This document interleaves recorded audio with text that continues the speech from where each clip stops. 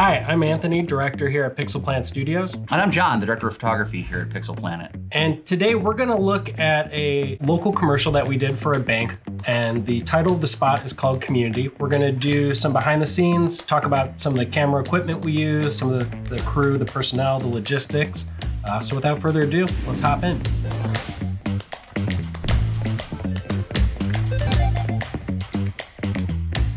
So the first scene that we're going to take a look at is the opening scene. And this is where we meet our two characters. We have Jim and Carly has these magical properties where she can essentially make a portal open up anywhere. And she's going to take Jim around to all these different locations to let him know what a community bank does. And so there's a lot of challenges that come along with making sure that the practical elements that we're creating on set are going to match the visual effects that we'll be putting in later. So for this one, it was also really difficult to work with a giant 9-foot portal that doesn't exist. We knew that the portal's color, we knew approximate size. So for this scene, we just did 2 M18s over on this side here, blasting towards this wall, kind of making a little bit of daylight flying in. This is some natural light coming in here. And then what we actually did for this one to accentuate the green as they walk in the portal is just 2 C-stands with some quasar tubes facing this way so they'd actually be casting green as they walk through the portal. And we had quite a bit of mixed lighting on set and found it a real challenge in post to kind of match the bluish M18s and the funky overhead lights that we couldn't turn off, as well as the daylight coming in here. So it was a really heavy mixed scene with a variant of colors going on in it.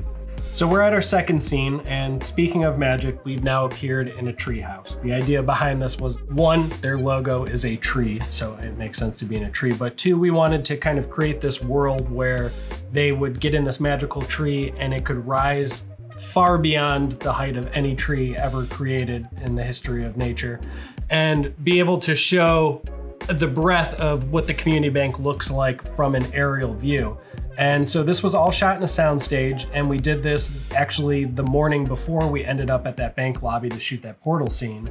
And there were a lot of challenges here. 1, because we're trying to recreate the sun, and 2, we have a couple gags and things working in here where we need to be really diligent about whether we're choosing green screen or blue screen options. So for this one with the lighting, this was all completely surrounded with green screen. Also, this front post here did not exist. It was actually a draped cloth over some C-stands just to create the balcony. We did that in blue and the background in green, because the part of this scene where he actually throws money out, we would have an issue in compositing if we had green on green. And then for the lighting breakdown, we had some 8x diffusion on this side, 8x diffusion on this side with 2 airy sky panel 360s blasting through them just to light them up a bit. And then actually back here, we had an M18 going through a branch to kind of, and then I believe we warmed it up a little bit to kind of cast a shadow on the edges, and you can kind of see it right here, that M18. And we actually grabbed a branch from outside so we can get a little bit of that cut to make it feel a little more intimate that they're actually there and not on a soundstage with a green screen. So our third sequence, we find our characters, Jim and Carly, coming out of the portal into a residential neighborhood. And so this one was a reaction shot to essentially establish that Carly, the magical bank woman, has a relationship with some people who had already received a home loan through the company. Back here, we actually had an M18 to kind of help light this area here. I had a ton of bounce, maybe about 8 bounces. The sun was cutting in at a pretty hard angle, which is actually, I think, nicer in a lot of ways, right? With the bounce, because you're able to catch it and kind of throw it where you want. Yeah, the light was feeling good because especially back here, coming through these trees looks really nice. And then we're able to utilize that to get it right back onto their faces and light them up and anything else we want to put in the shot, including this cute dog. So now our characters have arrived at their last location. It's a small business. In all the previous sequences, you can see the portal in its full apparatus. And in this one, I believe it was actually Eric Martin, our gaffer's idea to, what if we just play the light from the quasar on them and just have them kind of walk in instead of, especially, it was a really small location, so there honestly wasn't even room to put a full-size portal into it, and I think it worked out really well. Yeah, so we actually had the same similar quasar tube set up just off to the side here, And then we added it with a little visual effects magic, and then they walk in actually from this side. You can see that glow as they walk in. And then for the breakdown of this scene, it was really tight quarters. So we didn't have a ton of room. I had to ND lens down on a lot of these with the background. Outside was rigged another M18 coming across and just kind of lighting up the background a little bit in here. Over here, really close against the line, we had a Sky Panel S60 with 216 frame of diffusion. And I believe we had a little fill, maybe even a little bounce over on this side.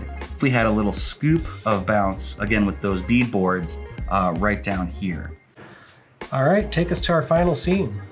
This is the end where essentially Jim drops down, and while he is certainly paying attention to all the great benefits of this bank, he is equally interested in cookies and all the sweets available.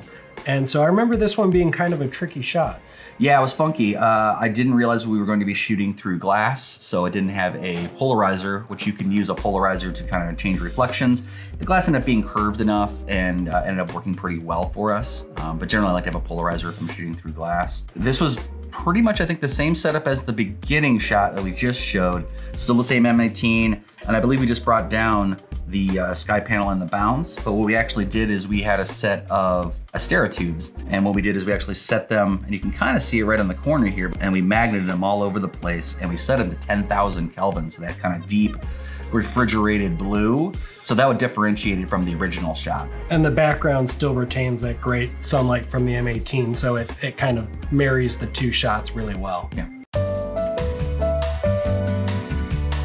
We definitely faced a lot of challenges on this project, but we also had some other unexpected things come up. Yeah, if you go to a bank, there are lasers in places that are above you. And if you raise a combo stand, it blocks the laser light.